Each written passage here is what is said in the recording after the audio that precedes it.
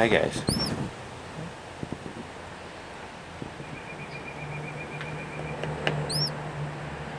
Anybody got a worm? Got some new noisy neighbors in my tank garage. That's okay. So we're gonna go leave them alone. Mama's probably yelling at me somewhere real close. Alright. Sunday morning. It's been raining and raining and raw and raining. It's 39 degrees. Yeah, we're almost into June. The rain gauge is filling up even more. I think we got looks about a good 6 inches of rain in the last 3 days. So we're going inside. Yesterday was a day of, other than going to Sam's Club and grabbing some supplies, we're sitting around watching YouTube videos. So I got to watch quite a few. And then the day before that was making up a trailer hitch for the bus. And you'll see why I'm making a trailer hitch in a later video. But for now, the focus is on actually the hitch itself. So there's not much to attach to underneath the bus because the motor's in the rear. That V piece right there is actually from a Beetle. And what they do is, back by the frame horns where the tranny mount is, they sandwich a plate and get some support off of that. I'll show you underneath. So that part from a Beetle's the same on a split window bus. So I utilized that part of it. But then I had to kind of come around and catch the 2 frame rails where the bumper bolts to, and then continuing on where that hole is right there, it's going to bolt to the bumper too. So it gives me 5 attachment points. And if it doesn't work, I could turn it into some goofy looking lawn art looking dude, and that's his head up top where the tow ball is. And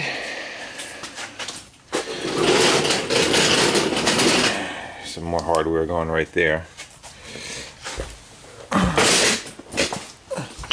Kind of see where we're going. This is that tranny mount, and this is the strongest part of a VW right here.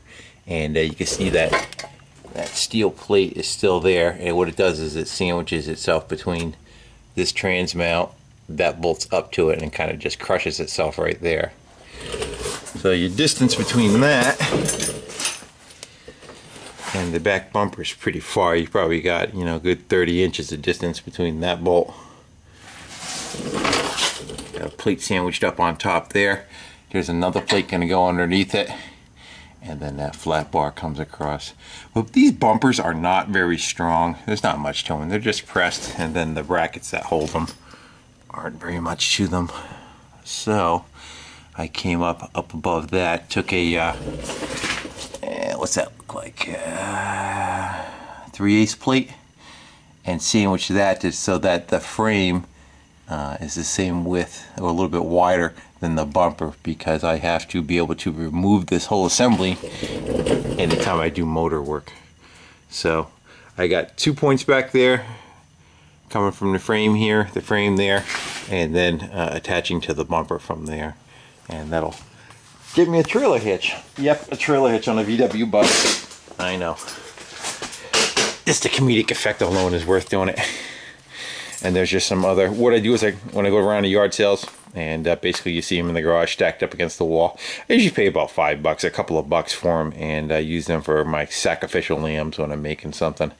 Unfortunately, there's not much room underneath there. You have to remember that that motor still needs to be able to tweak and move around because it's on rubber, so you have to give everything a good about 1 inch worth of clearance. So I heated and bent. That was normally straight right there. Heated that, kicked it in.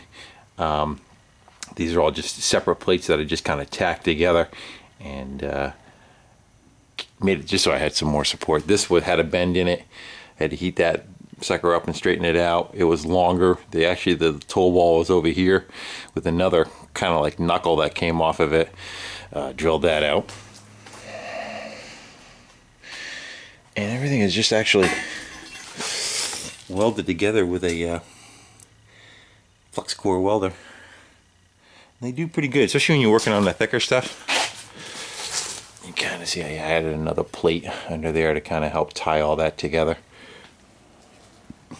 So that's going on in a few minutes after we're done with this video. And let's see what we got to talk about. Oh, I got that light on. Let me shut your light off. That's annoying. First, what happened with the pile of VW stuff? Well, I went and I looked at it, and there is some stuff I could use on it, but everything was just so shot that there just wasn't much value, and there was nothing that I needed right now. So if something changes in the future and that pile's still there, I can always go get it. It was free. But it was just like, you know, maybe the engine and the trans is kind of the only thing that was good. The beam was good. The shell had a bunch of patches on the dune buggy itself.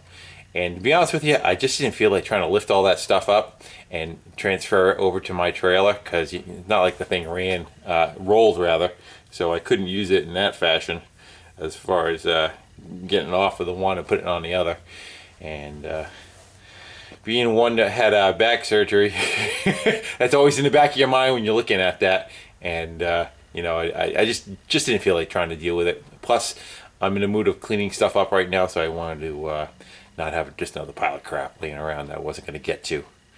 So it stayed where it is. There's a possibility, a slight possibility I may grab that stuff, but I'd rather pay $200 for something and have just a lot more quality of parts than that stuff was being for free. You know how that goes.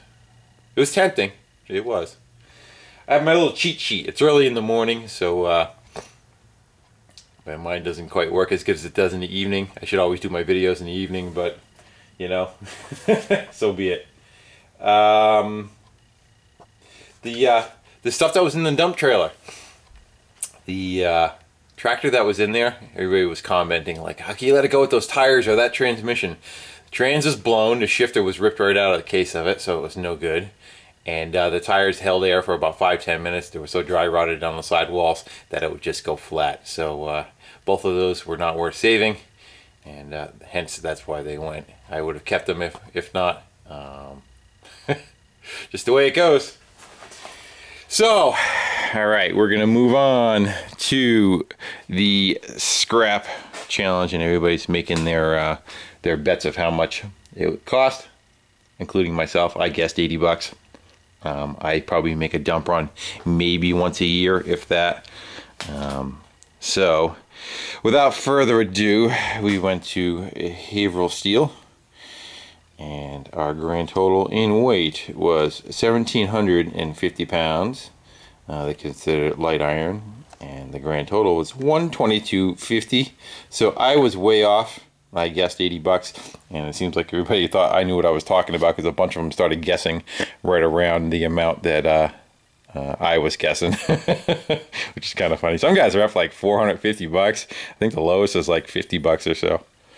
All right, our winner is Rocky SC, who was a late entry sometime this morning, probably about 2 or 3 in the morning. He guessed 123.45, so he missed it by 90 cents, and or 95 cents rather, whatever. So, but he's was the winner, and right before that, it was going to be Spannerman Tim at 125.55. He was our next closest. I don't care about going over. I don't play. The price is right. Just the closest that you came. So you win nothing, but congratulations. You know your junk. All right. And what else we got to go talk about? I think that's really about it for that stuff. Now we can just kind of go on and ramble at nothing. Some shop supplies for the garage, as you can see from Sam's Club last night, being some oil, some beverages for the garage, and paper towels. And I'm going to try their crappy batteries and see how long they last. I'm going to put those in like my mag light kind of thing. And I use these for, I wear a headlight. Instead of using drop lights, I switched over to using these kind of headlights. All this kind of stuff. There's a couple of different ones in here. But the light's always where you need it, wherever you're looking, and you don't have to hold on to it. So, while I was doing a bunch of drilling on, the garage is a mess, I have everything tore apart. While I was doing a bunch of drilling, and I had to go and drill out for the toe ball through that thick piece of metal, and it was larger than 1/2 inch. I was trying to come up with something I could use on the lathe to punch that hole larger, and lo and behold, I had this this box of bits over here, and they go up to a pretty large size. It's upside down, but I think the largest is going to be 1930 seconds. 3364, 1930 seconds is larger, actually. No, we go larger than that.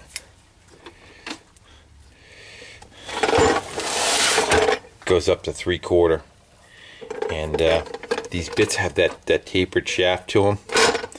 Collet, I guess you call it, the type of collet that it takes, and that came with the lathe setup. But looking at my drill press, I found out that my chuck pops out and uses that same setup, so I don't have to worry about trying to get a 2-inch, a 3/4 inch bit inside a 1/2 inch chuck, because the bits themselves, there's a smaller one in here now, but fit right into the chuck. So I found that to be really cool, because now I could use that for almost like a little mini Bridgeport. I do have a vise that I found that moves in the X and the Y axis, and then has the clamp on top of it too, so I can kind of mill out some stuff using the end mills that will fit in that chuck, but also just having these really cool drill bits that work really well. So I'm happy to have figured that out. Man, rust is hitting this thing. I gotta spray it down. Again, the humidity's just been ridiculous the last couple days.